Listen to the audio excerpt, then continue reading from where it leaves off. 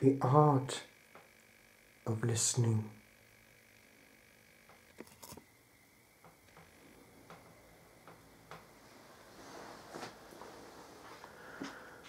When I behold the breath of many days that was on nothing spent, when I pay heed to sounds sent to the void, when I the rays of might see toward the night cast without need, then am I sad to see what had to be upon a moment lost, where tossed was all that was within, without. For now I see what mighty matters move on movements small.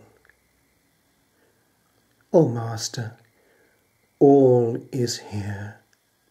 'Tis here, the light, wherein alone thou'lt hide, for other than the space twixt lip and lip is nothing quite as wide as this that hides the whole of man.